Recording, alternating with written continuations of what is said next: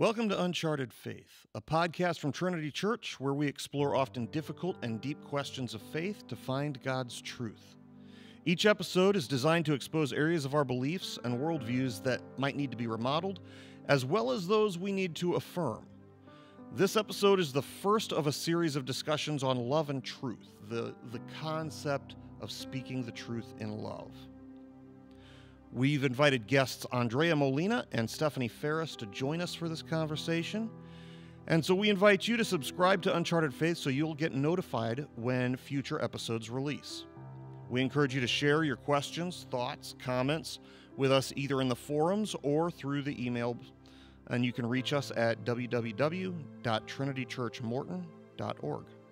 Let's join part one of Love and Truth. Our Uncharted Faith podcast. Excited to keep these conversations going that we've been on a journey on at Trinity over the last, basically since the first of the year. We did our first podcast the second week of January. That was when we released the first one. And so we had our first conversation a couple of weeks before that, and Bill Vanderbush was our first guest, and you guys have both met and been around Bill. You know that once he started talking, I think we had an hour and a half worth of content that I had to somehow fit into podcasts. So we actually got 3 podcasts out of his discussion. So we'll see if you guys can do better than that. But tonight, for those of you who are joining us, I have 2 guests with me.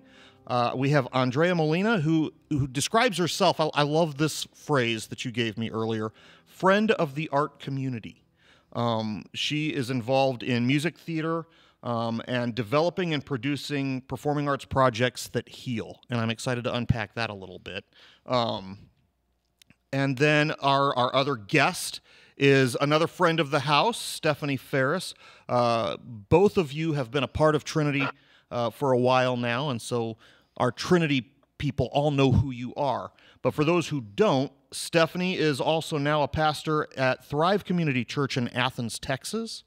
She's the growth and development pastor. And we were saying earlier that that's a nice vague title that allows you to do whatever you want to do. So that's nice. That's right. Yeah. So again, to kind of give the two of you an idea of where our journey has taken us so far, we call this Uncharted Faith because we really wanted to deal with topics where there's not a roadmap or, really guidelines for our Christian walk. Things where it's like, you know what? We really don't know how we're supposed to deal with these things because Scripture hasn't given us a map so much as a compass. And so how do we find our way through some of these deeper, oftentimes difficult components of faith and life with Christ? And so one of the things that's really a part of that for us at the very start was understanding the concept of the Christic Covenant. And as people who've been a part of our conversations in the past, you both know what I'm talking about when I say Christic Covenant. It's that new covenant that God made with Christ that we get to be part of. And it's very different from the old covenant, but one of the things that we've been unpacking lately is how even though the foundations, the underpinnings of the Christic Covenant are so different than the corrupted old covenant, a lot of the things we do look the same, but there's something different. They produce a different fruit. And so we've talked about that a little bit with Bill and been developing that, but then coming out of that was this idea that, again, and this was something I actually came to the conclusion of just in the last few days. I was kind of putting my thoughts together on how I was going to talk about Old Covenant versus Christic Covenant with you guys. And the Old Covenant, at first I said it was focused on right and wrong, but I realized that wasn't quite accurate. The Old Covenant there was glory on it. It was good. It was righteous. It was holy. The problem was not the Old Covenant. The problem was the corruption that humans brought to the old covenant. And that's what turned it into legalism and right and wrong and law and all of these things. It was focused on wisdom, but it became focused in our human understanding on right and wrong. And when Jesus came, he came to bring a fresh revelation that the covenant is not, the Christic covenant is not just about wisdom, it's about truth. And so in that kind of understanding that I was having, it colored a lot of what I want to talk about tonight in this discussion on love and truth. And so that kind of brings us to this point of getting at this idea in the church in general. Christians in general have had a tendency to use this phrase, and it's a phrase that I can't stand. Even though it's scriptural, I feel it's so misused that it's actually offensive to me now. And it's that phrase, I'm just speaking the truth in love. I need to speak the truth in love. And we have typically used that in the past as a way of saying, you're wrong and I'm right, and let me explain to you why. Mm-hmm. And what I want to kind of address tonight and get you guys engaged in a conversation around what does speaking the truth in love look like in the Christic covenant. I think a lot of times when we say we're speaking the truth in love, that comes from a place where we've allowed that corruption of the old covenant into our new covenant understanding, into the Christic covenant. We've corrupted it a little bit. And I told Bill during our conversation with Bill Vanderbush, there are a lot of things in my life where I feel like I have one foot in the Christic covenant and one foot in the old covenant, and I'm still learning how to recognize when that is and how to move so that I'm firmly planted in Christ. And so that's kind of my conversation tonight, is how do we move ourselves to that place where when I'm interacting with people who don't share my values, don't share my beliefs, my understandings, how do I show them love and live out truth in their midst? And part of the reason we invited both of you is that you have both done this. You've invested yourselves in this in many different ways over the course of your lives. And so we've seen that, and we wanted to kind of get your feedback because I really want to get to the practicals of it. So my first question, I guess, would be when you hear the phrase, we need to speak the truth in love, or I'm speaking the truth in love, what are your initial thoughts or reactions to that? Cringe city. I just cringe. And it's like I just stop, and it's like my breath. I just hold my breath when I hear that phrase, because what it's meant to me in the past is that I'm going to set a boundary. I'm going to tell you what I think is right, and until you can achieve what I tell you, you're not welcome inside my boundary. You can't cross that line. And that's, well, we can talk about what I think it is now, but that was what I grew up thinking it was. Right. So very restrictive. Yeah. It seemingly the opposite of love. Yeah, it's more of a shield. You deflect people with it instead of welcoming them. Yeah. All right. Good. How about you, No, Stephanie? I think that's right on, Andrea, because it's in the past when I would hear that, for me, even like personally, that would be probably a freedom issue, that walls would go up because you're so fearful of what's going to happen in that space, and it doesn't feel safe.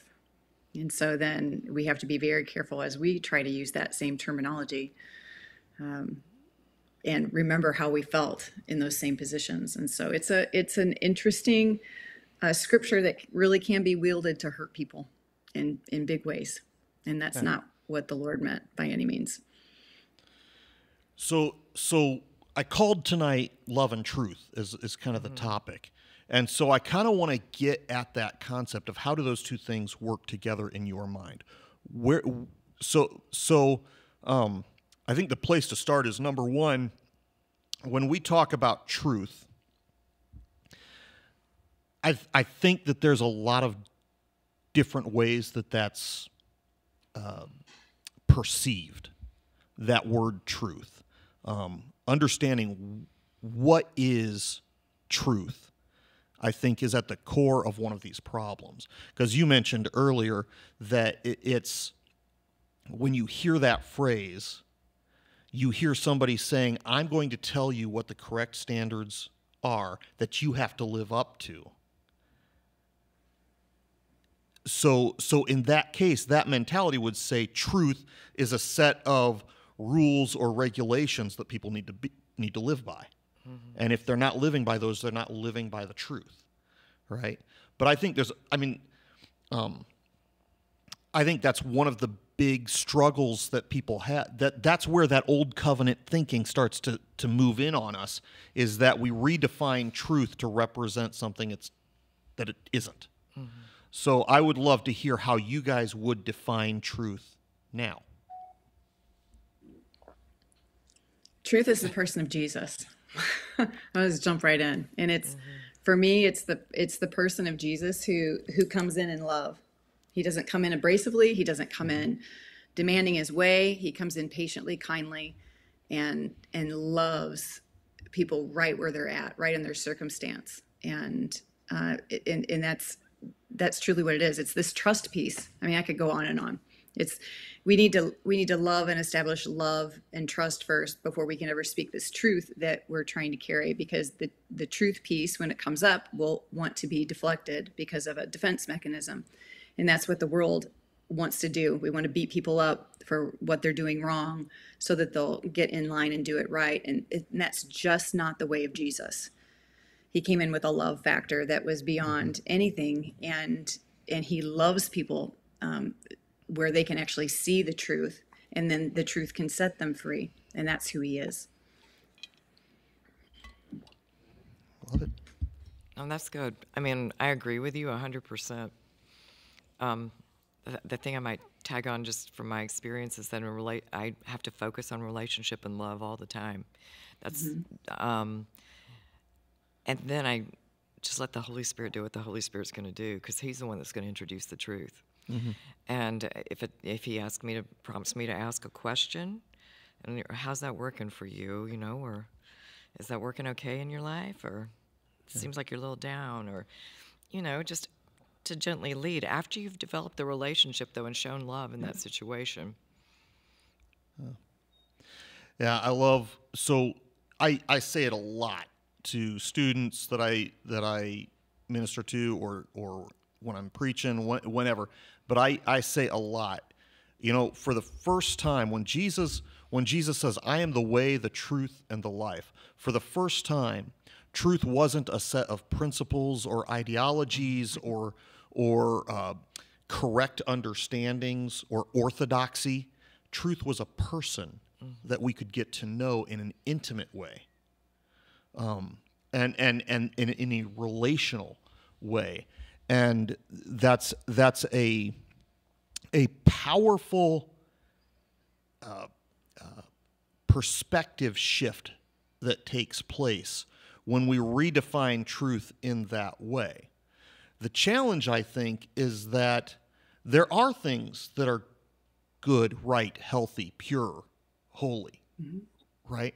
And so it's easy for us to start to go, well, we know the evidence of Christ in someone's life is these changes or these transformations taking place. And so we want to see, I try to give people the benefit of the doubt as much as possible. I like to think that I'm still young and immature, and so I give people perhaps more credit than maybe I should. But I think a lot of times when people begin to come at issues that concern them, of issues of holiness or right doctrine or whatever it is that they're pursuing, right, and that they're trying to correct in someone else, they're coming at it truly from a desire to see someone in a better place. The problem is they come at it from a place of of moral authority. I'm right and you're wrong, And so there's already a power dynamic in place that would say, I'm coming from a position of authority over you to say, this is what you need to think differently about, or this is what you need to do differently in your life. And that, Stephanie, what you said, that's not how Jesus came. He specifically said, the Son of Man has not come to rule over, but to serve. Yep. And there's a very different tone and experience that people would have in that. And I think that's where that love factor comes in. And so I would say we've kind of redefined truth and said, no, truth is not just this set of principles or ideas that we want people to agree with us on. But then there's that question of what is love? What does it mean to do things from a place of love? And what does that look like, or how is that defined? So that would be my next question for you guys, is what does that look like for you? How do you know, man, I'm doing this out of a place of love and not out of a place of, I just want to be right?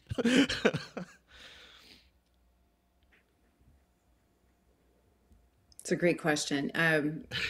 It's yeah, as I sit here and ponder it, it's no longer an obligation to change, or no one in our life should be a project. And when we actually love them well, we're wanting the very best for them. Mm-hmm. And so then those conversations come up where we can come around a situation, or we can come around a thought pattern, and even if we need to ask for that umbrella of grace. I used to use that term all the time. If you could just give me, like, literally give me an umbrella of grace on this, because I want to say something and I want you to hear it. And we're just giving them a kingdom option to what is going on in their lives. And so that's who Jesus was. He presented kingdom in every aspect. And it really is, like Andrea says, it's out of relationship. What happens is they trust you, and no longer you're not a threat anymore, because they know that I have their very best interest in mind, and that I want the very best for them, and I would never want to wound them. And when we can get in that space, there's so much truth that can be spoken so sweetly. And that's when Andrea said, you ask for the Holy Spirit, because there's hard conversations sometimes that we need to have with people. And it's not that we want to change them, and committed to loving them right where they're at. It doesn't matter if they change or not. I'm still going to love you right where you're at. And that's what the Lord does. It's in his timing. And I don't think we can dismiss the Holy Spirit ever, because actually, as much as we want to change anything, we can't change anything. Amen. And we're not called to change someone, and we're not called to be that. We're called to be loved people and be the representation of Jesus. And so I would want them to be so attracted to the love in my life that they want to be that they're so safe in it, that they'll ask you for conversations. Yeah, there's this shift again, saying, I called it moral authority, moving from speaking these things into someone's life from a position of moral authority to a position of relational investment. I want to invest in you because I love you and I care about you. And it's what Jesus did for us, right? I mean, there's that component of while we were yet sinners, Christ died for us, right? And then he said, and here's the gift. This is the gift of God. And you can either choose to walk in it or not. And he left that up to us. And when we come, I think there's that point where when we're trying to speak to someone from a place of moral authority, where we're wanting them to make better choices and think better ways, but we don't want to give them the opportunity to say no. we really want to force that on them, and that's kind of the best case scenario of speaking the truth from moral authority. Mm-hmm. Is I'm going to force someone to adjust their behaviors, whether their heart was transformed or not, right? But from that place of relational investment where the Holy Spirit has breathed life on it, transformation takes place on the inside, and then something happens different with their actions and their thinking, and so that's many times, Eric. I don't want to jump in, but many times they don't know why they're acting that way. yeah, Like it's a manifestation of a pain, of a freedom issue, some kind of a trauma that's going on, something that they don't even have, they can't bear witness to it yet. They don't have a vocabulary for it. They may not have any counseling for it. There may be nothing there, but it's an outlier. And so we see these things that are happening, and really it's deep heart things. And so it's really coming in and helping them do heart inspections. It's not even corrective behavior management. That's not what it is. It's how's your heart in that? Just like Andrea said, how's that working out for you? Right? Because there's a motive behind things. And when we can relationally get to those places of depth, the truth is such a sweeter sound to it. I think we make it sound rosy, though, for us on our end, that it's rewarding all the time. So I just want to throw in the disclaimer that when you're walking with someone through their anger, sometimes they'll take it out on you, but anger is just a mask for pain or some kind of hurt in their life. And so for me, I've had to grow up and just learn to turn the other cheek and just to be humble and just, love them through it and just realize this is not about me. Right. Don't take it personally. The Lord's just really doing some work right now, and just to let it go. Just ride with them through that storm. And then they come back. They do come back because they remember it, and then they go, why did you do that for me? Yeah. Just like we probably say that to God the Father. Why did you do that for me? Well, and, Jesus on the cross. Exactly. Forgive them. They don't know what they're doing. Exactly. And it's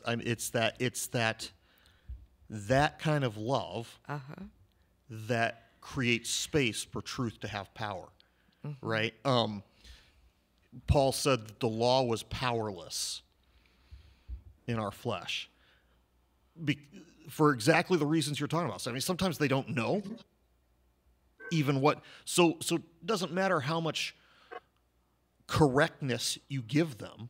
They don't have it within themselves. We don't have it within ourselves to make the right decisions, because there's something twisted, right? There's something out of whack, and the law is powerless to do that.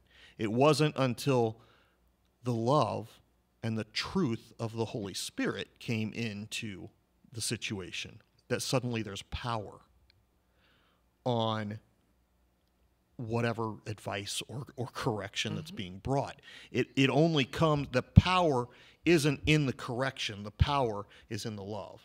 So the correction is, oftentimes worthless because it just can't do the job. And if it's pouring out of a vessel that is in an identity crisis themselves, then they're looking for power in the situation. So the power and love gets twisted, right? Yep. But Andrea hit it because she said, I've grown up in this area. I can turn a cheek. And again, when we try to use truth to control something, it's a power move on our part, and that's not holy at all. That's coming from a broken place of needing control of a situation or whatever it is. And so that love factor, when we can just love without having control, without worried about the outcome. Yes, I'll pray for them, right? And I'm concerned for their outcome. But it's my happiness or my position in life is not dependent upon their obedience to some truth that I've given them. That is the Holy Spirit's work. And so when we can tandem work with the Holy Spirit in releasing that love and that truth, then there's a sweetness that comes over it that He has control, and He makes the moves, and we can walk away unoffended and still loving really well. Yeah, there's that component of saying I value the person more than I value the correctness of their behavior. I'm going to be more concerned with making sure that I have blessed and encouraged and built up and edified somebody than I am whether they're making the right choice after I, whatever it is. So there's that component, I think, that's that sacrificial love that says, number one, the first and foremost thing on my heart is you. Just knowing that you know I love you, period. And if I get to bring some correction, we'll deal with that when it comes. But the love is the primary thing. And so, and the correction flows, right? How often do you actually, like if you're in a loving relationship with somebody, we've all had teenagers at some point that we've had to deal with, right? Where we love them to death, but there's correction that has to be brought, right? And there's that component of how do you do that in a way that reinforces the love, not the correction. That's where we get into the processes. We all have people in our lives who we're like, man, you're making a choice that's just going to take you right off a cliff. Right off a cliff. And I love you too much to not say something, but I've got to say it in a way that doesn't drive you further off the cliff, right? And so how do we, so I would love to hear from you now, the practicals, because both of you have lived lives inside places, again, with people who are completely different value systems, completely different backgrounds and experiences and beliefs and all of that. And I'm sure that you've had to try and bring some truth to a situation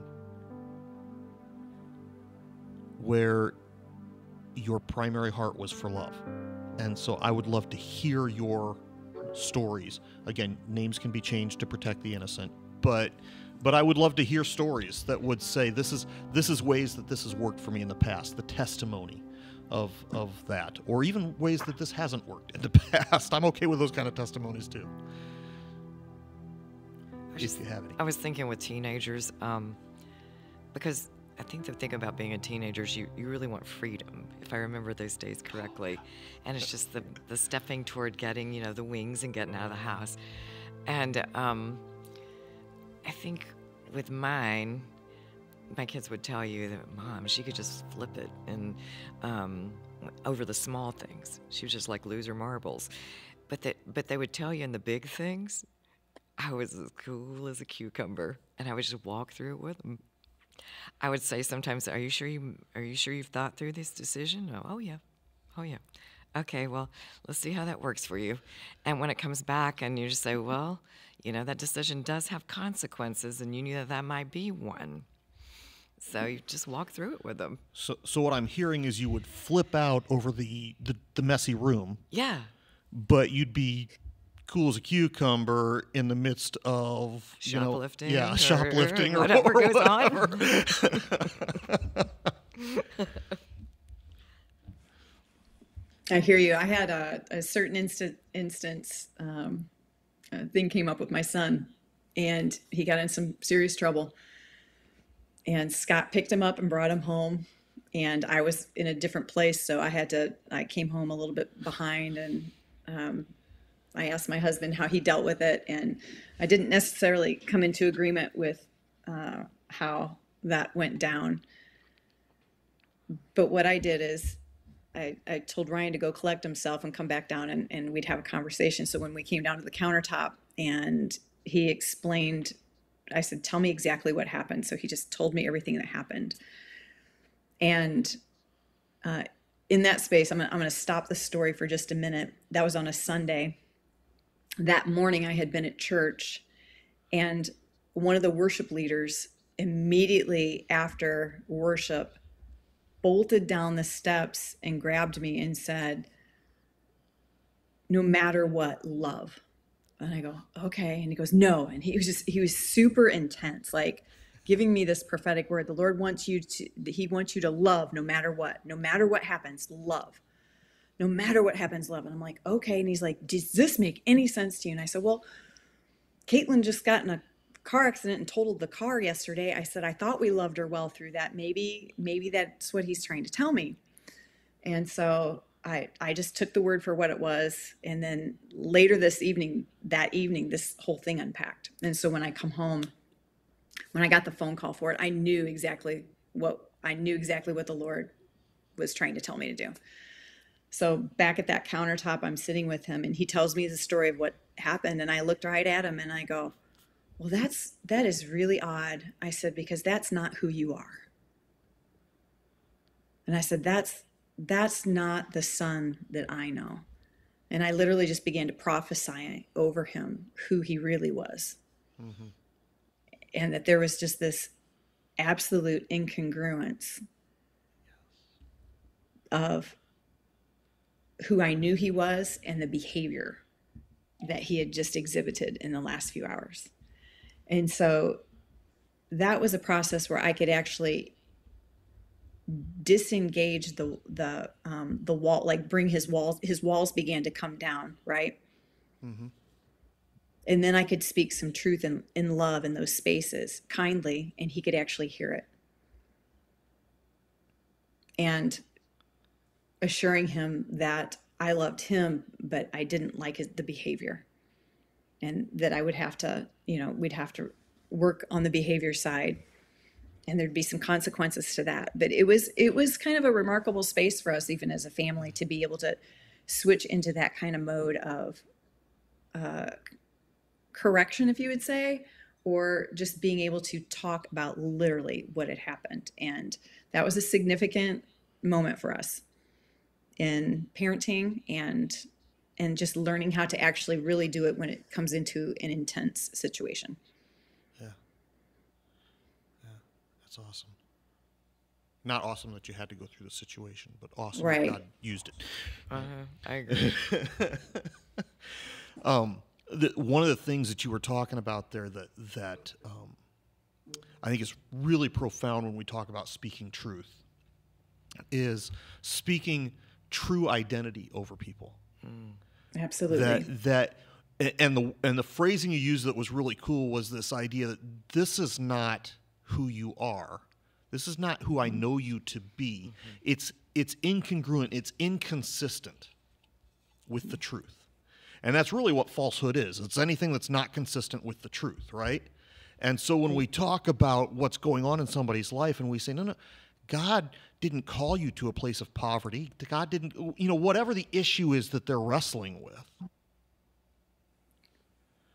he called you to a place of abundance. Mm-hmm. It may not be a financial abundance, but I'm going to speak abundance over your life so that you're not living from the spirit of poverty, right? And there's that creating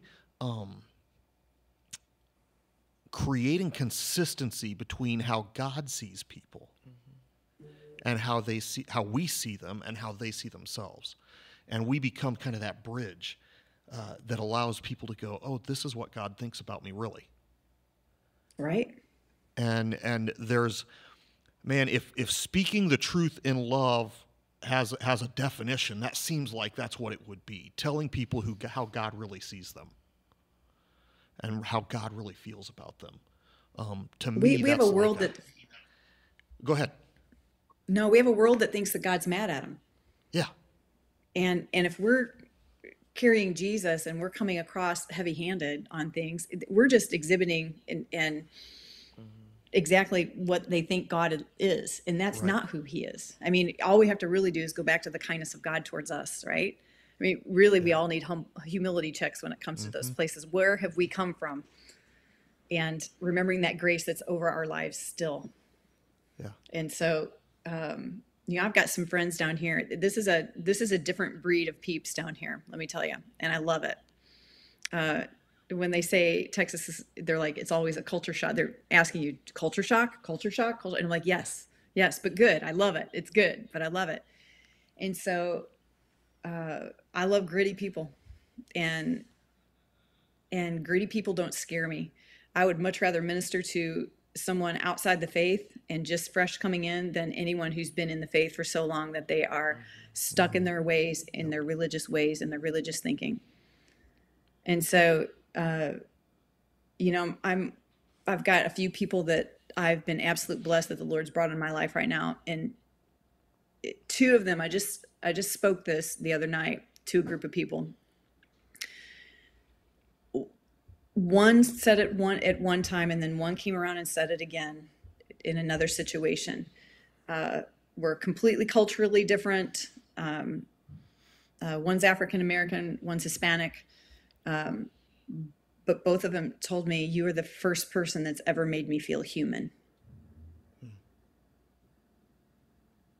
And every time I say that, I just want to weep. Because somewhere we've missed the mark. That anybody in our midst should ever feel anything less than human. And both of them know, and they know that I love them right where they're at and right with what's going on with them. And it's okay. I don't have them on a track. I don't have them, they're not a project, but I am their best cheerleader and empowerer. And they allow me to speak truth because they know I love them. And they feel safe in it. They feel like they can finally breathe and they can see places where they need to go. There's no reason for Andrea and I or you, Eric, to point out the obvious to anyone. Right. They already know their crap. Yes. Yes. But they're looking for a way out of it. And introducing them to the person of Jesus is much different than introducing them to a set of rules to follow. Yeah. Yeah, it's the difference between orthodoxy and truth, right? Yeah. Orthodoxy is we want you to live by a certain set of rules or beliefs or whatever. Truth is I want to introduce you to Jesus. Because what Jesus has done for me, I know he can do for you. What Jesus has done for so many over the years, I know he can do. And it's again, that idea that it moves from being something that's just knowing more about Jesus. No, let me tell you who he is. Not just about him, but who he's been to me. And there's just power in that. And truth, right? You said earlier, Stephanie, and all right, well, so you didn't get to participate in our conversation with Andrea and Stephanie on Love and Truth. Right. So actually, I'm kind of, it makes me more interested in your thoughts because you weren't here. Then, I mean, not that I'm not interested when you are a part of the conversation, but I can kind of anticipate. Sure. When you've been a part of the conversation, how that's going to go. So I am curious to hear from you now. What maybe was one thing that you're like, okay, that really stands out to me from this part? So I really appreciated when they brought the illustration of family and teenagers. Yeah. That is something we all can connect with, that there is this rules versus relationship, sometimes tension, that if we have rules without relationship, it's not going to work. And there is this concept where, and I appreciate what Stephanie said when she gave the insight into something that happened in her family, and she basically saying, this is not who you are. Yeah. But it was based on relationship. It was that love that she assured that was always going to be there, that this love is not conditional.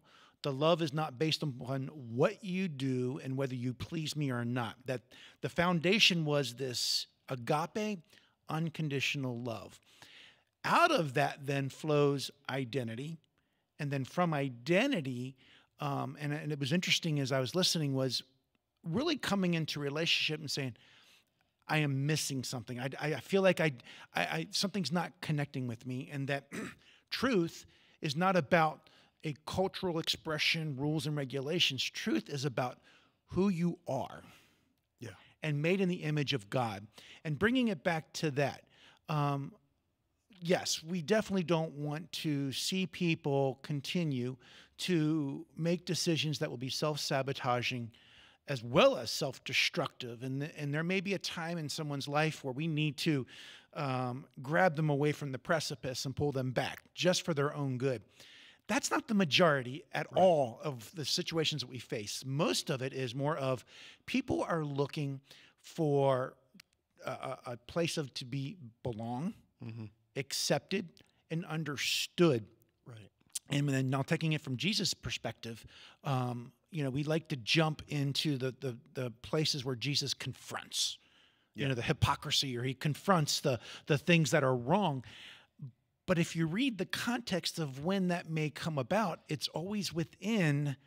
He develops the relationship. He expresses the value of the person he's engaging with.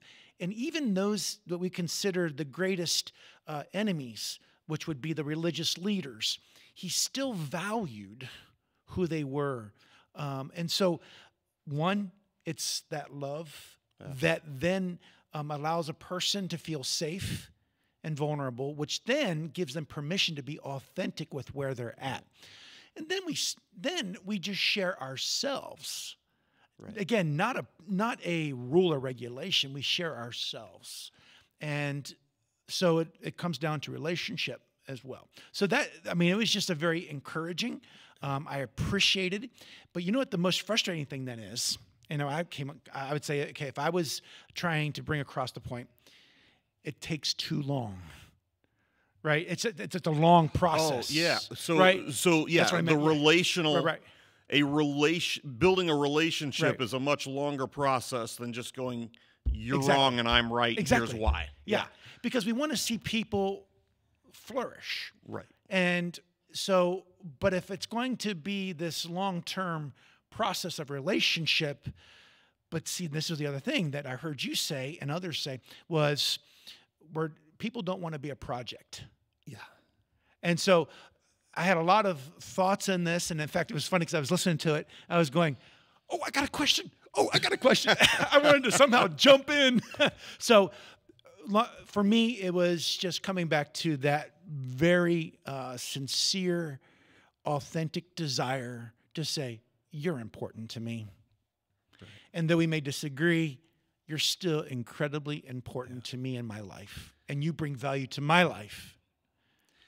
And those moments you mentioned earlier where you may have to jump in and grab somebody and pull them back from the precipice, don't then flow from a place of I want to be right. Yes.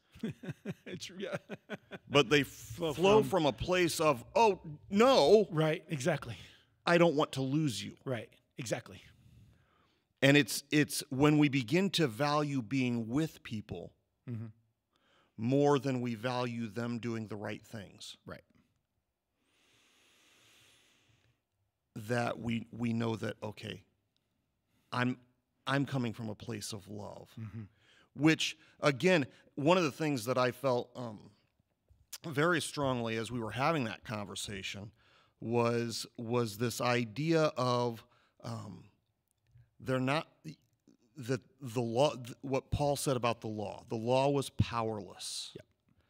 What the law was powerless to do in the flesh, the Spirit of love brought power to. Absolutely. So for the first time, transformation could take place, not because I knew what the right thing. Let's be real honest. Deep down inside, even people who think they're doing the right thing but are actually doing the wrong thing know they're doing the wrong thing. We know we're messed up. I know I'm messed up. You know you're messed up. We all know where our mistakes are and where our failures are. And if we're not sure yet, we will be soon because we're going to experience that. Right. There's this component of, do I really need to point out your flaws?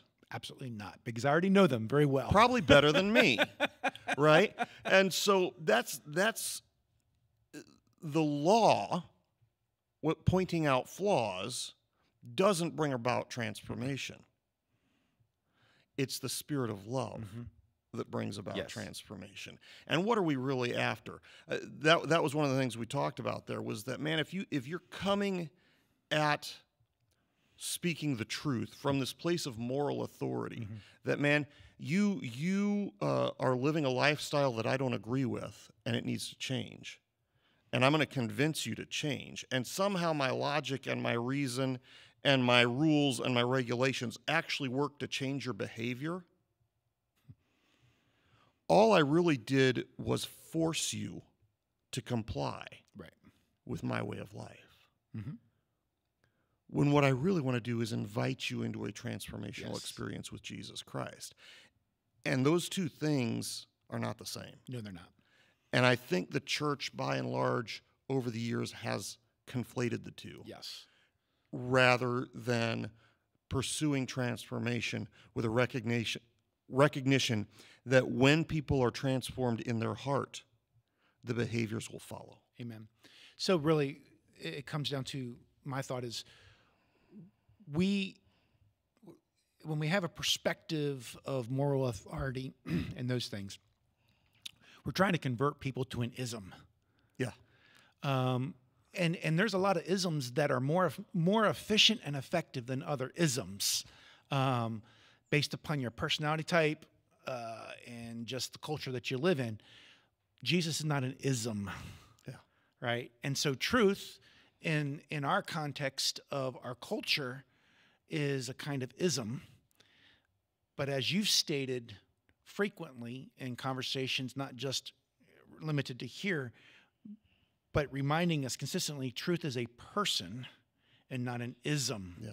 So that's really what it's removing ourselves, or at least doing our best to deconstruct a concept that truth is a set of principles and axioms. It's a person. Yeah.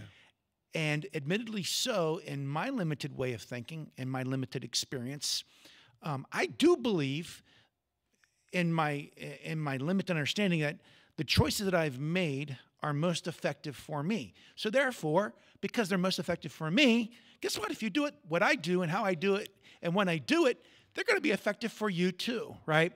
So we've turned Christianity sometimes into a how-to rather than an invitation. Rather than a who. Exactly. Yeah. So that is, to me, one of the founding or root issues of speaking and understanding and then speaking what we call truth in love. And I appreciated that because you said something in the podcast that I totally agree with too.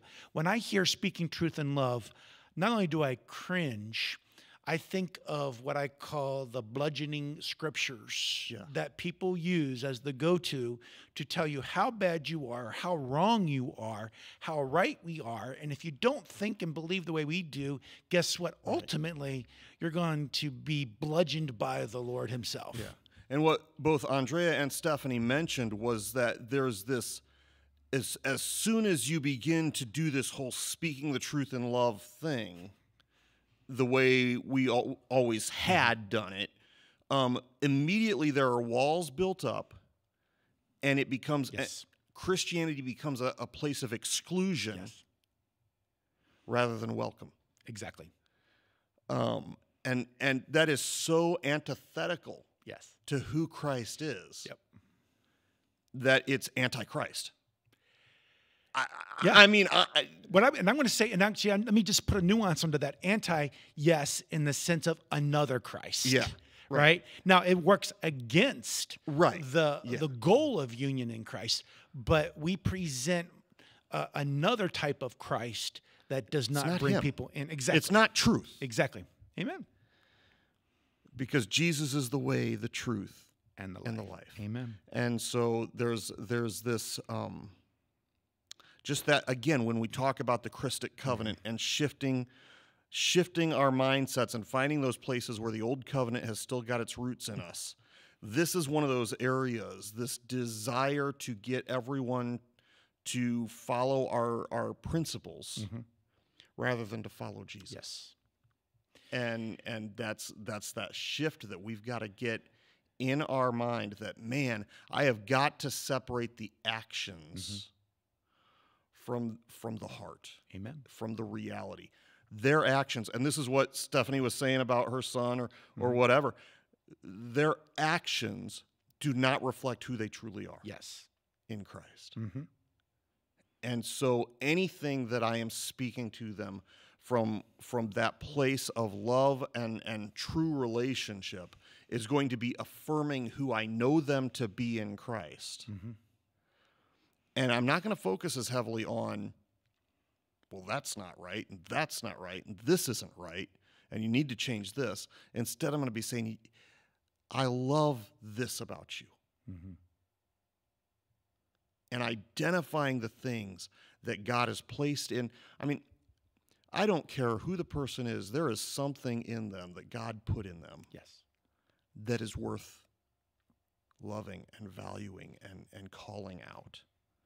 And so, and there are other things that God is going to, that are going to come to fruition in their lives. Mm-hmm. And when we call those out, man, and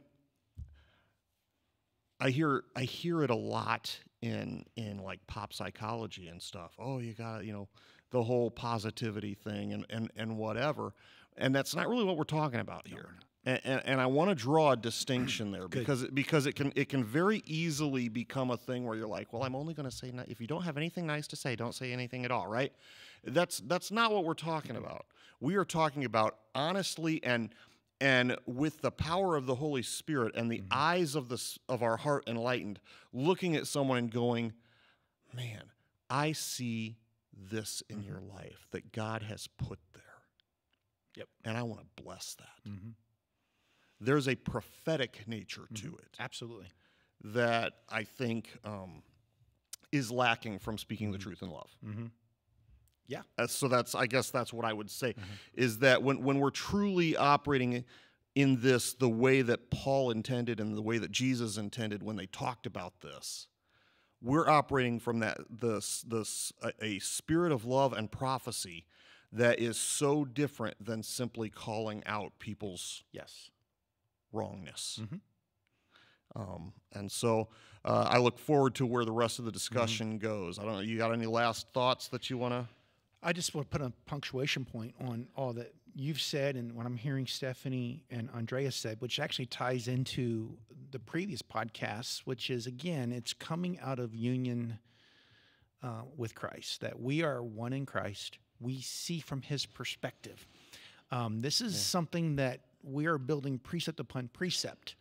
So it's that union that we ourselves then see from his perspective, how we're created in his image, how then others are created in his image, and it's out of that relationship of the Father and the Son, that love that we experience, we're transformed by that love, and then we really can then become the very expression of love to those around us.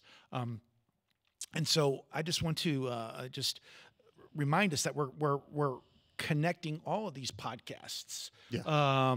And it's really, again, like I said, precept upon precept as we move forward in this. And so I think this conversation really demonstrates a practical outflow of what we're talking about with Bill Vanderbush. So. Amen. Well, again, thank you for joining us, and we look forward to the next time. If you've got questions, comments, please let us know. You can reach us through the Trinity Church website at www.trinitychurchmorton.org, and we'd be happy to respond to any questions, comments, thoughts that you've got about our podcasts. If you'd like to be notified of upcoming podcasts that are going to be released, please click the like and subscribe, and that will notify you anytime we're releasing a new one.